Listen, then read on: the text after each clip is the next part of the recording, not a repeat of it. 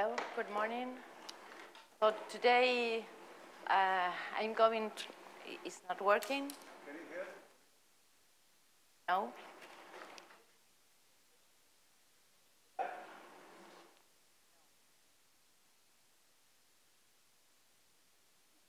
I don't know.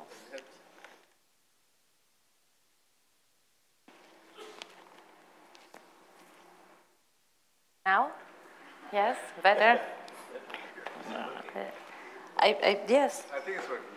Yes, yes. Okay, today I'm going to discuss the relation between the entanglement entropy and the renormalization group flow.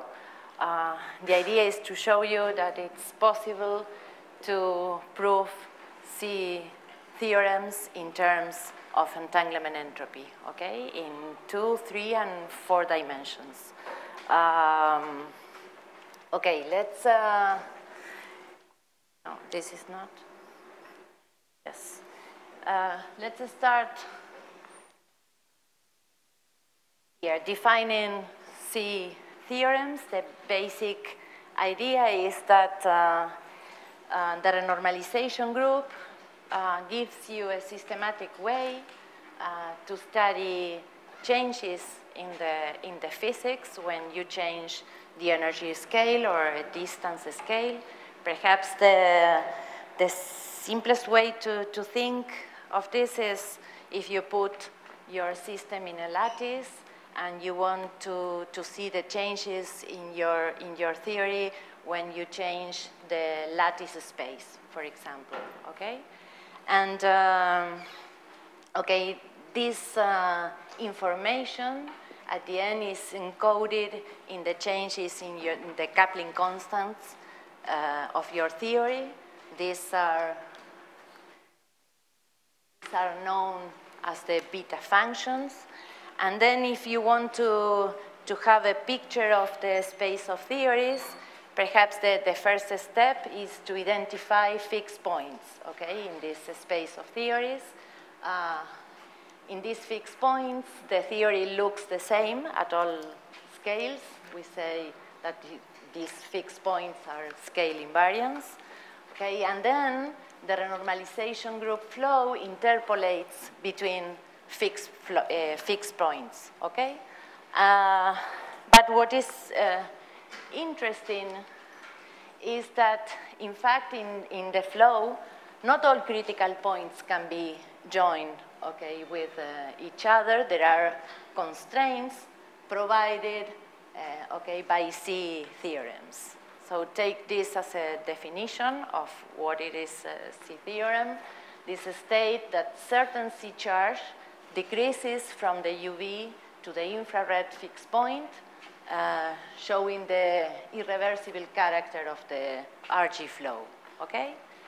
So here I have listed 3 conditions this C function has to satisfy in order to have a C theorem, okay? The first one says that you need a quantity which is independent of the regularization you use, okay? This, we usually say a universal quantity. The second requirement is that C has to be dimensionless and well-defined at the fixed points, finite at the fixed points. And the last condition is that C decreases along the renormalization group trajectories, okay? And, okay, now let's see why we can say that any universal dimensionless decreasing function C will do the job, will satisfy the 3 conditions there. If you write the first condition as an equation, this is what you get.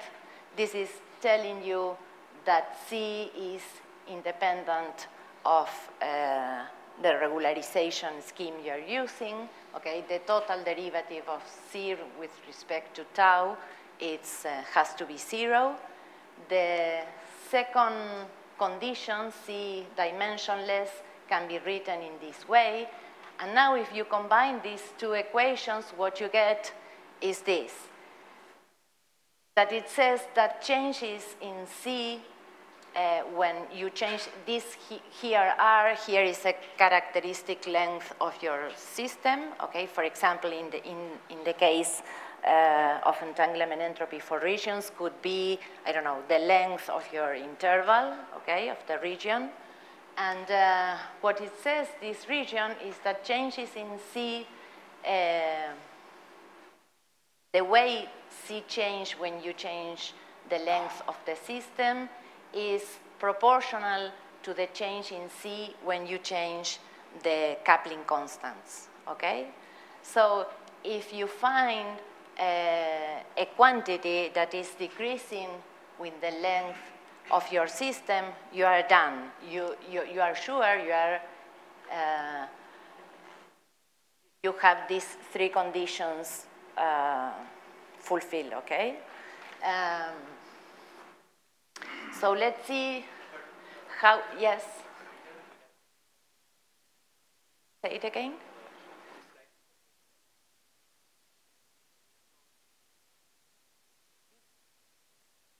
The function here is the chain rule. I mean, you have the total derivative. You can write it in terms of these partial derivatives, and this gives you. But the beta function in general. The function. Yes, but the point is that here, what you have here is you prove that from condition 1 and 2, the changes in C due to changes in the length, characteristic length of your system are equivalent to the changes in C, changes in the coupling constants. This is the only thing you need. I'm showing this because what we are going to show, and also happens in the Cosmological proof, what he proves is that he finds a function C that is decreasing with a length, a characteristic length of the system. And then you can ask yourself, okay, why something that is decreasing with the characteristic length of my system is decreasing along the renormalization group trajectory. And this is why, because C is dimensionless and is independent of the regularization scheme you're using. Okay, this is the motivation for show you this relation. Yes? Sorry?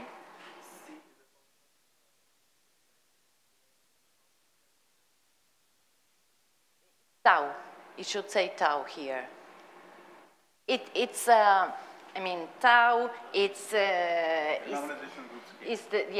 scale, the energy scale or the distance scale at you are viewing your system. Is and R is the characteristic length of your system. So in general, of course, you are knowing, you cannot, this is showing you that both things are related, okay? Perhaps it's redundant, it's a redundant way of writing it. But this is just to show you that many times people ask why, if you have something which is decreasing with the length of your system, you have something that is decreasing along the renormalization group trajectories. That's why I'm explicitly showing this relation, okay? So the first C theorem that appeared in the literature was due to Cosmological in 1986 for 2 dimensions. And what he proved is that the C function at the fixed point for in 2 dimensions corresponds to the Virasoro central charge. And he also found the C function in terms of these 2-point correlators. This is the trace of the stress tensor. And using reflection positivity, he showed this function is, the derivative of this function is negative, okay? The idea is that, of course, the homologic of C function at the fixed points, okay, is finite and is given by the Virasoro central charge corresponding to the conformal field theory at the fixed point, okay? This, in a way,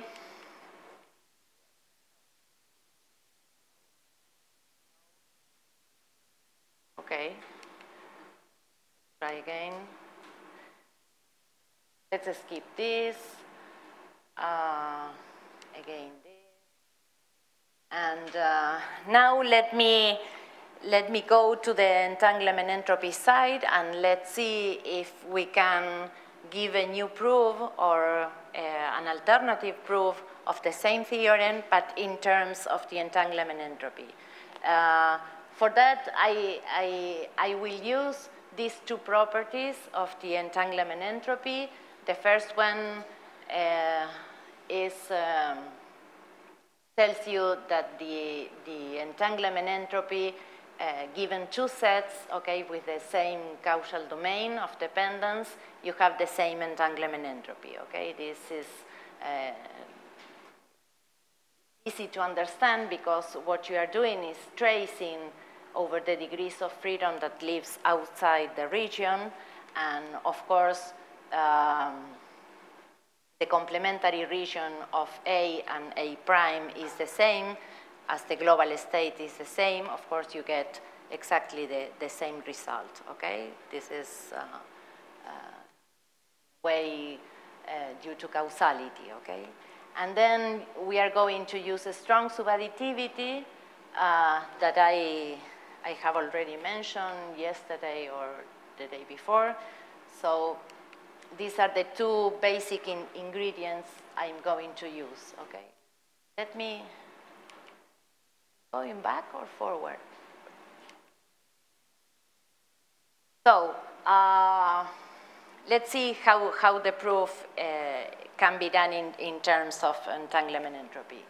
So the basic construction, you have to take two intervals which are boost to each other, okay, and you put the boundary on the light cone. And the idea is to use the strong subadditivity to get some relevant constraints or information, okay, about this quantity here. So if you see why I'm saying I'm using the independence of the Cauchy surface, because I can rewrite, these are the two regions I'm considering. The entanglement entropy of this region here is equivalent to the entanglement entropy of XY. The entanglement entropy of B is equivalent to the entanglement entropy of Y and Z. Here we have the union, and here we have the intersection, okay? And now, if you take the limit, this is big R, and this is a small r. In the limit, okay, big R going to small r, what you get is this equation here that has second derivatives of the entanglement entropy and first derivatives. From here, you can read this function C here, which has first derivative, negative first derivative. And you say, okay, so this C function, remember the requirements I have listed before. We need three things. Okay, first we need a dimensionless quantity.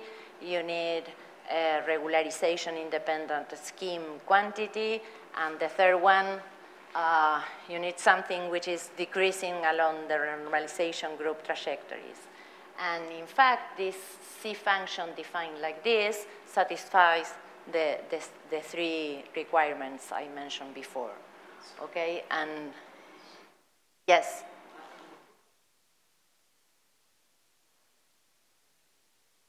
Yes. Well, here what we need is Lorentz invariance, and we are using Lorentz invariance, and we are using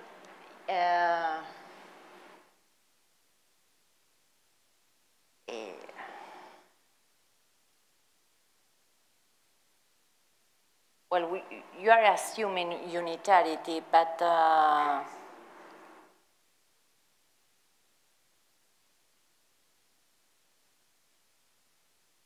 well, you need causality, I mean, to have this independence of the Cauchy surfaces, and you need Lorentz invariance to express the entropy as a function of the length of the interval, okay? Otherwise, it's not true.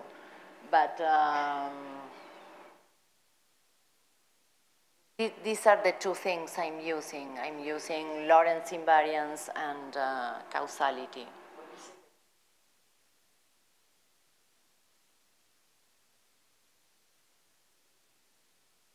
Well, I'm not using, if you want, in the use of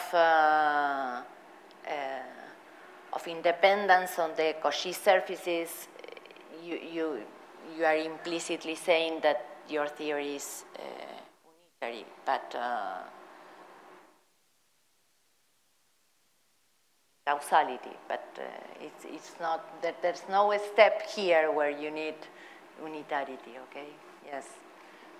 And, okay, then if you want to generalize, okay, let's compare the, so now we have two C functions in 2 dimensions. We have the entropic C function and the Samologikov C function. Both gives you, are equivalent in the sense that, yes.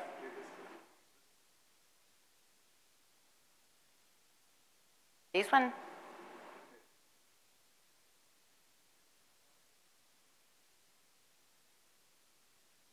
So it,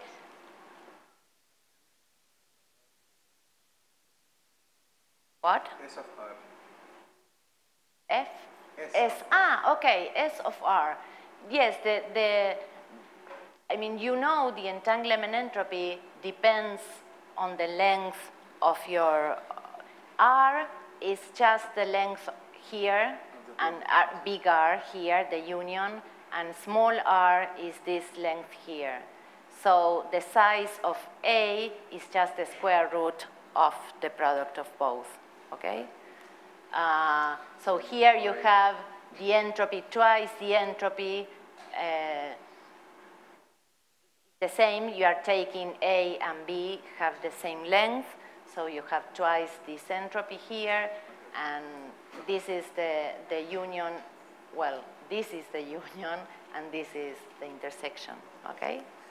And the infinitesimal limit, you get this expression for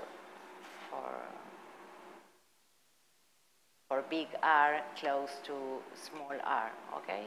And from here you can read this function satisfies, has negative derivative. So, so far we have two, well, something which is interesting is that this entropic C function at the fixed point gives you, it's again proportional to the Virasoro central charge, since you know how to write the entropy at the conformal point. So this is the expression of the entropy at the conformal point. If you evaluate your C function at the conformal point, what you get is something which is proportional to the Virasoro central charge, as in the Samologikov proof, okay? And here, it's the way it looks, the C function for a Dirac, a real scalar, and a Majorana field. And then you can ask, once you have two different C functions, you can ask which is the difference, if is there a best one, are they related to each other, if you can deduce one from the other one. And the answer is that the entropic C functions, in fact, are not related to the Cosmology of C function. In what sense? The idea is, I mean, when we were trying to answer these questions, we didn't know that Capelli, Frieden, and La Torre in 1991, they already answered these questions. They didn't know about these entropic C functions, but what they show in this paper is that, in fact, once you have one C function, you have an infinite number of C functions that can be built in terms of this spectral density rho here. Okay, and the way you can construct any C function is using, okay, a numerical function that satisfies these conditions. So any function, any C function that has this form satisfies the three requirements I mentioned in the beginning. And okay, so you have a huge family of C functions in 2 dimensions. And you can say, okay, this entropic C function belongs to this family or not? And the answer is no, it's completely different, because, and one way to deduce this is, you know the relation in an example. I mean, you can show this is not true, because you know the relation between these spectral densities for a scalar and a Dirac field. And this relation implies that any C function which belongs to this family satisfies the relation here. So as this is negative, what you have is that the C function for a scalar has to be always above the C function for a Dirac field. And for the Cosmology of C function, this is true. Let me see. The first two curves corresponds to the Cosmology of C function, and these two to the entropic C function. And in one case, okay, you have for a real scalar and for a Dirac field, which is the example I am giving you here. And for the case of the Cosmology of C function, what you have is that this one here is for a real scalar, and this one is for a Dirac field. And in the case of the entropic C function, you have exactly the opposite. It appears first the Dirac for the Dirac field, and then for a scalar. So you are sure that the entropic C function doesn't belong to the same family. Okay, so it's a different constraint, even if both at the fixed point looks the same. Okay, it gives you the same, or are proportional at least.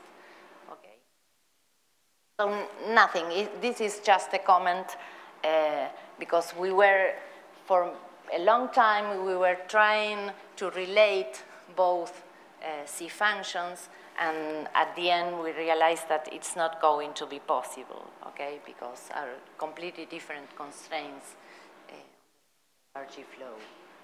So now let's go to 3 dimensions, and what we have learned in 2 dimensions is that it's very useful to put the boundary of your regions on the null, on the light null, on the null cone, and we also have a hint in 3 dimensions. We knew we have to use circles, and why? Because from holographic C theorems, from the conjecture of F theorems, and also there was a proposal by Liu and Mesey for a renormalized entanglement entropy, always considering circles, okay? The constant term of the entanglement entropy of a circle was the candidate proposed in three previous papers. In fact, in this paper here is not the constant term of the entanglement entropy for a circle, but the free energy. But at the end, you can show this is exactly equivalent proposal of the, I mean, you can show that the free energy, to calculate the free energy, it's equivalent to calculate the entanglement entropy for circles, okay? So we were sure the circles were the good candidates, and we want also to use strong subadditivity because it works in 2 dimensions. We know the boundaries had to be put on the light cone, but the problem is that now 2 sets are not enough, and the reason I'm saying 2 sets is not enough because intersections of circles and unions of circles are not circles. So, and why you need the same kind of regions on both sides of the inequality? Because you need to cancel divergent terms. Otherwise, the inequality is a trivial inequality, gives you no information, okay? So the solution, we thought, is that instead of taking 2, we can take an infinite number of circles. This is the planar construction, okay? You take circles rotated an angle 2 pi k over n around a point, of course different from the center, and in the infinite and limit, the sets you get looks like circles, okay, centered at the same point. So you say, okay, I can use, here I have written the strong subadditivity inequality for 3 sets, and okay, it works in the sense that you have the same number of regions on both sides of the inequality, but the problem is that in this planar construction, you see this wiggle region has cusps, okay? And we know that in 3 dimensions, for circles, we don't have logarithmic contributions. So in this part, the left-hand side of the inequality, you don't have log contributions in the entropy, but you have log contributions to the entropy in the right-hand side of the inequality, okay? So it's not going to work because you cannot cancel the infinite on both sides of the inequality. So the solution is to go to the light cone. Horrible. Okay. Because as you approach the light cone, the angles, okay, go to pi, and also the perimeters, even if at first sight you say you believe that in the planar construction this wiggle region has the same perimeter as a circle, is not true. And okay, you can prove that if you put your construction on the light cone, the limit, the infinite and limit is enough to, I mean, in this limit, the entropy of this wiggly region corresponds to the entropy of circles, okay? It has the good limit. And okay, this is the expression you get for once you take the infinite and limit, and again you take the infinitesimal limit big R going to small r, and you get this inequality now. You get a restriction for the second derivative of the entropy. This tells you the entropy is a concave function, okay?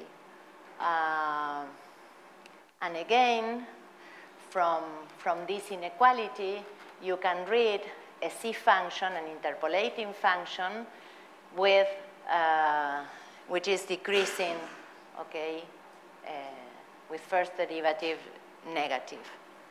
And as you know, the expression of the entropy at fixed points, if you evaluate your interpolating function at the fixed point, what you get is exactly the constant term in the entropy. But now okay, remember we have 3 requirements, so we have already a decreasing, a dimensionless and decreasing function, but still you say, okay, this quantity at the fixed points is or not well defined. And the problem is that we know that the area term in the entanglement entropy is not universal. I mean, depends on the regularization you use. It's easy to see that if you change your definition of R in the lattice, for example, you can change the value of the constant term. And again, you can find a solution .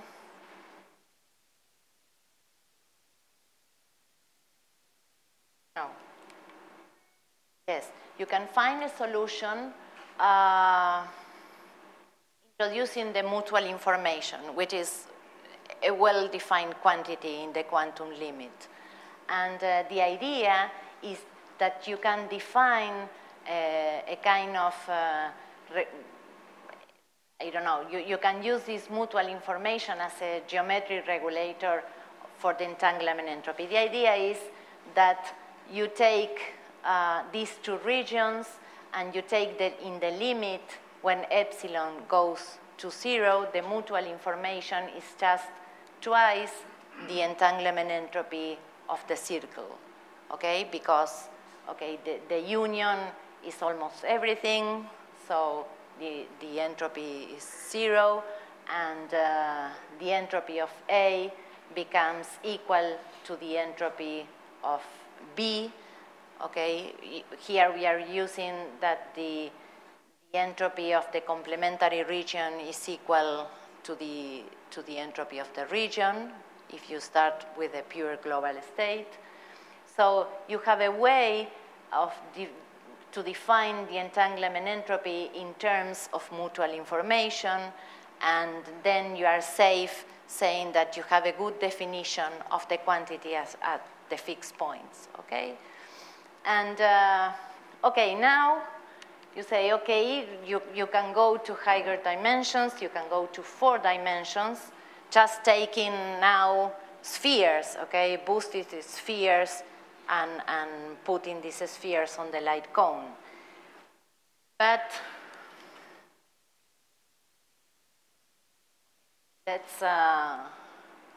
let me tell you before which are the proposals done by other people. For higher dimensions, you have this, the early result by Cardi in 1988. He proposed the coefficient of the Euler density term in the trace anomaly at the fixed point as a candidate for a C theorem, but just for even dimensions. In odd dimensions, you don't have such anomaly. Okay, for odd dimensions, you have these holographic C theorems that tells you these are very general because they have also not only a proposal for odd dimensions, but also for even dimensions. This is the same as Cardi's proposal, But for odd dimensions, what they say is the constant term of the sphere entanglement entropy the good candidate for C theorems. And also we have the F theorem propose finite term in the free energy, okay, of a three-sphere decreases between fixed points and the renormalization group flow. And in fact, they show that in many cases that it works, but they didn't have the proof. So let's skip this part. And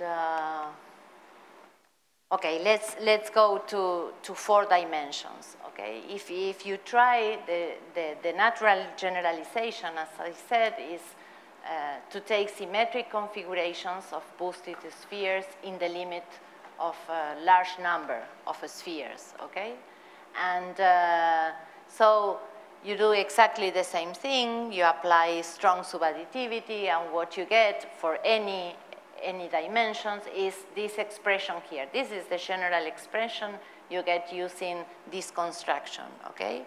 And, okay, in any dimension, the only problem is that this is true only if you can replace the entropy of these wiggly spheres by spheres, okay? That in 3 dimensions was true, but you have to prove that in any dimensions this is true also, okay? So this if, in a way, means that you have to answer these questions here, okay? Does the inequality contain cutoff independent information? This means divergent terms cancel between the 2 sides of the inequality. The second question is whether the wiggly sphere's entropies can be related to sphere entropies.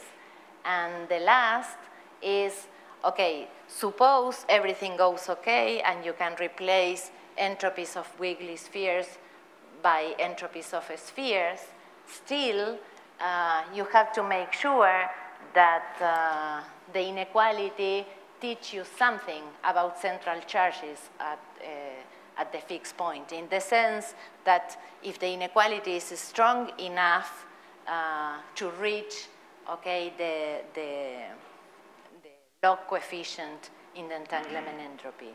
Since we know that the strong subadditivity at most gives you second derivatives of the entanglement entropy. So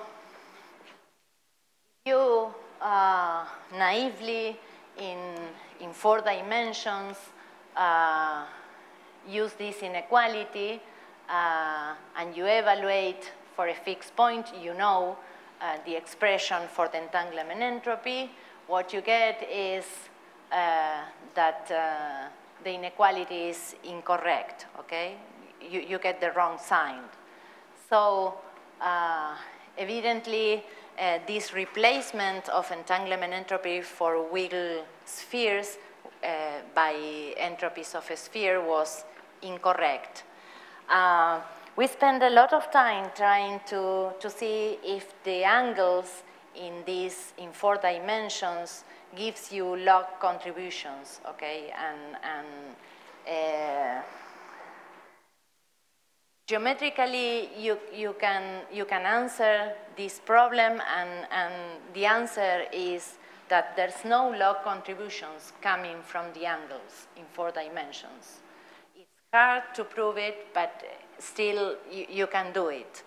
So the problem was not coming from the angles, but the answer is the problem is that these wiggles spheres gives you a finite contribution that is not cancelled in the inequality. So the solution for this is to use something called the Markov property of the, we are going to to use the Markov property of the vacuum state. And the statement is the following. The strong subadditivity for the vacuum state saturates when the boundary of your region lives on the null plane, okay? This is true for any quantum field theory, and in particular, if you have conformal symmetries, this is true also in the light cone. So what you can do at no cost is to insert in your inequality these zeros, okay? This relation, I mean, for the entanglement entropy, the strong subadditivity when it's applied in the UV is Markovian, okay? And then it's you can introduce in your inequality these zeros, and in order to define these new quantities, so you are going to introduce this quantity that is just the entropy minus the entropy of the UV, okay? And you can do it, you can replace without changing anything else this quantity here in your inequality, since the vacuum on the light cone is Markovian, okay? So you are inserting zeros in your inequality. And the good news is that now these new quantities have the good limit in the infinite n limit. So these new quantities goes from wiggly regions to spherical regions, okay? Have the good limit. Then you can replace in your inequality here, it should say S for wiggly regions, but you can write S for spheres, okay? And okay, this is the solution of the problem, and what you get is this inequality here that tells you that the coefficient, the logarithmic coefficient in the infrared has to be smaller than the coefficient in the UV. So this is what we know as the A theorem. In general, perhaps it's better to write this general expression here in terms of the entropy of the area, and this tells you simply that the second derivative is negative. So it tells you that this new quantity that has the entropy, that has subtracted the entropy of the UV, is a concave function, and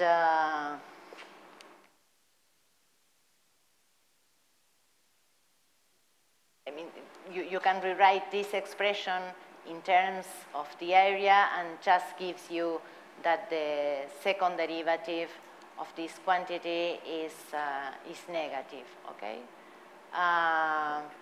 So in this way, you put, if you want, on the same footing the 3 proof, okay? For 2 dimensions, you get the C function. In 3 dimensions, you get the F theorem. In 4 dimensions, you get the A theorem, okay? And the 3 of them can be treated in the same way. Just putting your sets on the light cone and applying strong subadditivity. These are the ingredients we are using for proving the 3 theorems, okay? Then you can ask if we can go to 6 or 5 dimensions, and the answer is no. And the problem is that, okay, everything works okay, but the strong subadditivity is not strong enough. Second derivatives of the entanglement entropy are not enough to reach the log coefficient. So it gives you an area theorem if you want. You think that the second derivative of the entropy in terms of the area is concave, you have two restrictions, okay? I mean, the slopes of the curve in the infrared has to be smaller than the slope of the curve in the UV, and you have also a restriction for the height of the tangent line at the infrared. It has to be positive. This means your curve is concave. And these two restrictions are not enough. I mean, it tells you nothing about the logarithmic coefficient in more dimensions. So this is, we need or more inequalities or something is missing to go further. That's it. Questions? Yes? Okay, let's thank you. Okay.